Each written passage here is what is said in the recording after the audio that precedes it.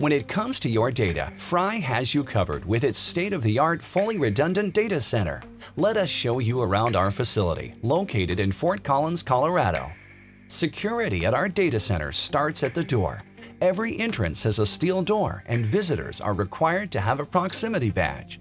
After the first door closes, you enter a man trap that will prevent a second door from opening until your identity has been verified using a retinal scanner. In order to enter the data center, your biometric data must be in FRII's system. For clients that require additional optional layers of security, we enroll them in our fingerprint identification system, allowing clients to open their server rack with biometric data logs instead of a unique key. Now, visitors find themselves next to our 24/7 365 Network Operations Center. From here, we manage every aspect of our network, including internal and portions of customer infrastructure. We monitor temperatures and on-site security, as well as every detail happening within our system, down to how much power a single fan is using. We often know if our customers' systems are experiencing difficulties before they do. FRII builds, deploys, and maintains all of its security systems in-house. This ensures we don't have to call in external contractors that would constitute a security risk. Around the corner, past another layer of security, is the data center. The first thing visitors see after entering the data center is a server module, which contains the servers we host for clients. Cool air is necessary to keep any system online, so fans pull cool air from the room into the module and trap the used hot air into a containment area, which is called hot aisle containment. From there, the hot air is pulled from the containment area through the cooling system and circulated back into the room. The in-row cooling units move air up and down the rows on demand as heat output from customer racks changes. If anything goes wrong, with the module overheating or a fire, thermal sensors release panels from the top of the module so that the hot air can escape and fire suppressant can get in to neutralize the fire. In case of a fire, we don't use water for obvious reasons. Instead, we use an Icaro 25 dry agent system. The gas chokes out any flames that are detected, and it's safe to use while humans are present. Plus, it won't damage any equipment. At the end of a module, we have a power distribution unit that takes in the power for the modules and distributes it to the server rack. We can install multiple electric circuits to each customer cabinet and can supply anything from 120 volts with a 20 amp circuit up to 208 volts with a 60 amp circuit. In 2016, we'll start offering DC power. All racks have A and B power for full redundancy.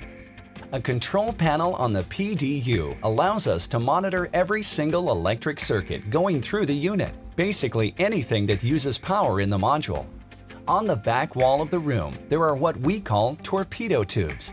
If FRII were to experience anything that would cause our existing cooling systems to catastrophically fail, we could open these tubes, pull up a semi-trailer with air conditioning units, and run cooling hoses into the room. Across the room, you'll see one of our generator controllers for our 3 on-site generators. This controller detects if the data center loses power and turns on the generator. 2 of our generators are diesel-powered and 1 by natural gas. It takes about 7 minutes for the generators to start up, warm up, perform self-tests, and transfer power. In order to cover this transition, FRII uses an uninterruptible power supply, which provides battery backup for roughly 105 minutes. The UPS also conditions power from the city. All power coming into the data center flows through this battery backup, providing a stable supply of power to the modules that we saw earlier. Like everything else in FRII's data center, the power supply is redundant to keep clients online at all times. Further down on the same wall, you'll see a second generator as well as a second UPS.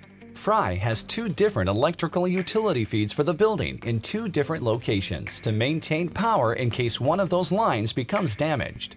Remember the in-row cooling systems we mentioned earlier? These pipes pull that cool air in, send it through the cooling system where the coolant flows, and sends it outside to our outdoor chiller units where it cools the air and distributes it back into the room. We have 3 outdoor units, so if one were to fail, we have another one to pick up the load. A fourth unit lacks a compressor. When it's 40 degrees outside, we use outside air to cool the temperature in the data center, eliminating the need for a compressor. This is called a free air unit. When it comes to connectivity, FRII has multiple upstream carriers that keep the data center connected to the internet.